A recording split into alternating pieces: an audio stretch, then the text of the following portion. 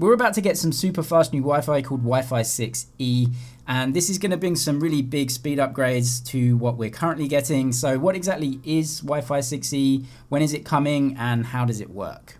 So recently the FCC opened up a new band of spectrum for unlicensed use. That basically means free use, anyone can use it, and this is in the 6 GHz band. So right now the Wi-Fi that you're using at home or anywhere else with your smartphones, your computers, and with routers that give you the Wi-Fi use two different bands, the 2.4 GHz band and the 5 GHz band. But starting from this year onwards, products are going to be able to use a third band, the 6 GHz band. And because we have a lot of products already coming out with the name Wi-Fi 6, that name was already taken. And so the name Wi-Fi 6E was chosen, but actually Wi-Fi 6 and Wi-Fi 6E aren't exactly the same thing. Wi-Fi 6E stands for Wi-Fi 6 GHz band extended and uses the 6 GHz band, something that we're not currently using with current Wi-Fi with 2.4 and 5 GHz. So why is using this new 6 GHz band important?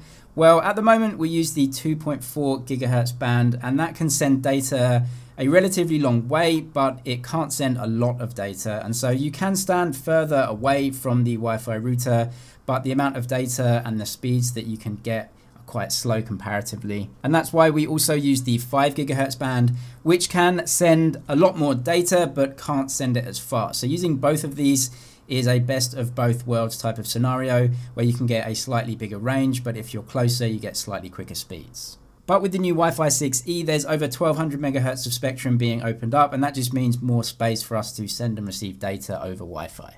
So if 2.4 GHz sends a small amount of data a long way, 5 GHz sends more data a shorter distance. Obviously 6 GHz can send even more data, but over a even more shorter distance.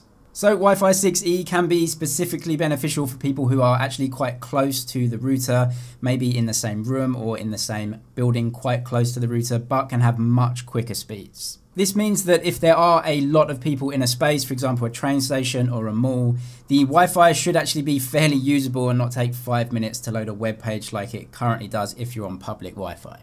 More than that though, because the speed that you can transfer data in the 6 GHz bands will be a lot faster, it means there's loads of other applications that you can use it for. For example, in AR applications, AR headsets currently that you have to actually plug in, you can potentially just make AR headsets that are completely wireless and have a completely different experience.